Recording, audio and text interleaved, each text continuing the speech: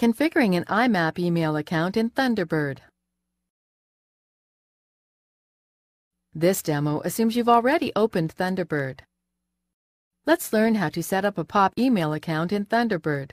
Click the File menu to continue. Click on New. Click on Existing Mail Account. Type your name. Type your email address.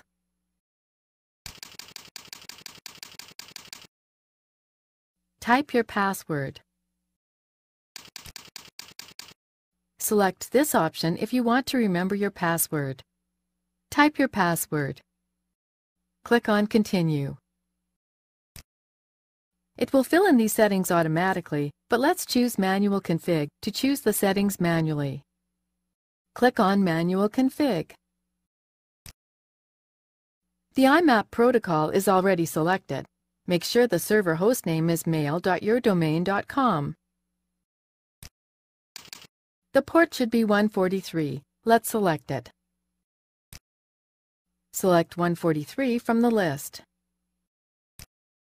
Now select None from the SSL menu. We will learn about SSL in the next tutorial. Select None from the list. Let's change authentication to normal password. Select Normal Password from the list. Make sure the server hostname for SMTP is also mail.yourdomain.com. The SMTP port should be 25. Let's change it. Select 25 from the list. Set SSL to None. Set authentication to normal password. Select Normal Password from the list. Click on Done to finish the setup. You will get a warning since we didn't use SSL and instead used normal password.